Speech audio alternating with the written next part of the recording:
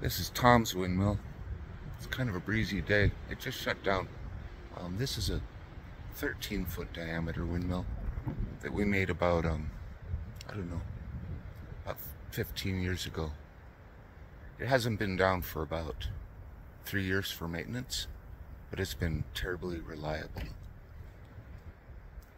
I'll talk a little about the system. So this was running just a minute ago, but it's shut down now, and I'll show you why in a minute. It's on a 60-foot tilt-down tower. I'll walk over to the tower. This is one of the tower anchors.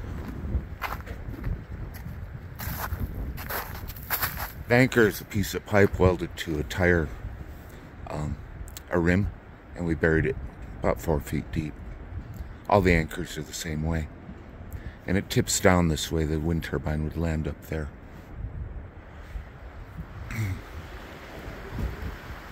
The tower's made out of 3 sections of 12-gauge 6-inch tubing.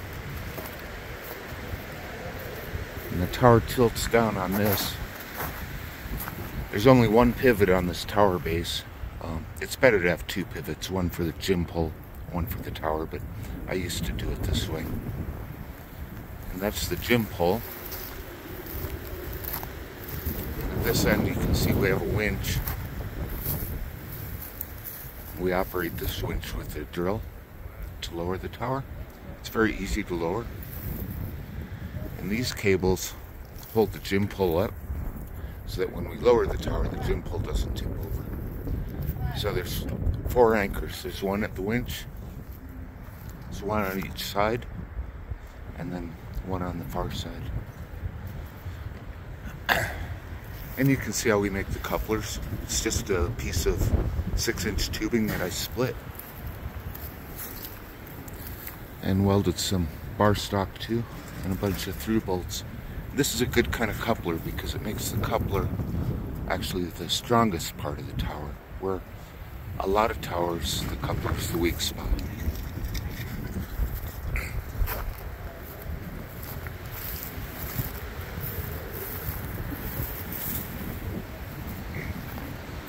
See if I can get in the power room and show you the balance of system here. I can.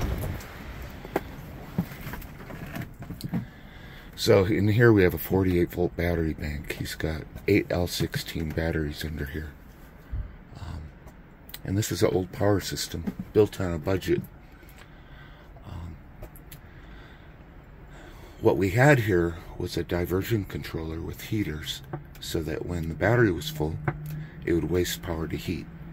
And that's been removed. But basically what we have going on here is this is a stop switch for the wind turbine. So if we turn this on, it would stop the turbine. The turbine is actually stopped now automatically. Other stuff going in here mostly has to do with solar.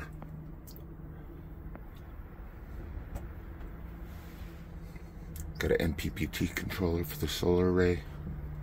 He's got a second solar array that I think that's still in charge of. And he's got an anemometer up there.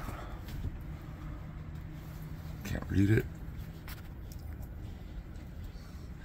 That logs wind speed. It also logs output, I think, of the wind turbine.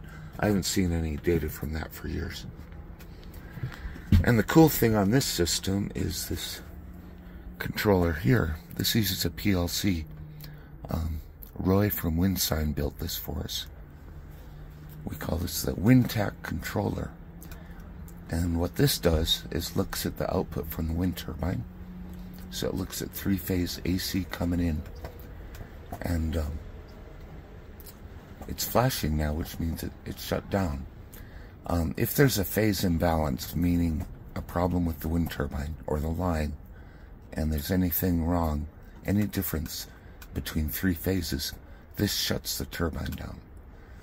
If the battery is full at a certain voltage set point, it shuts the turbine down until either a period of time passes or battery voltage comes down to a certain point, at which time it will turn the turbine back on.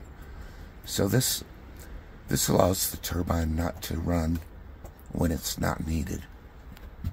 If the battery was in fairly good shape, but he put on, and the wind turbine is stopped because the battery's full, but he happened to turn on some big loads, say the well pump and microwave oven or something, that would pull voltage down enough to let the wind turbine run and help support that load.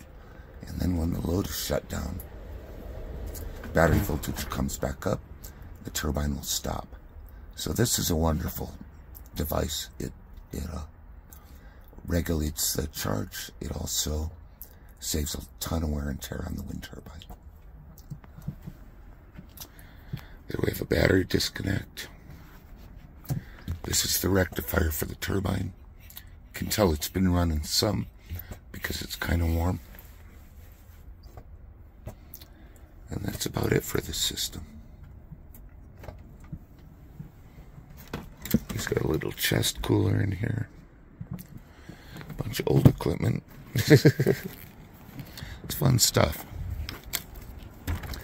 Now all this electric wire is for the bear. He'll hook this up to keep the bear out of it because the bear has gotten in here a bunch of times. There's this little solar array.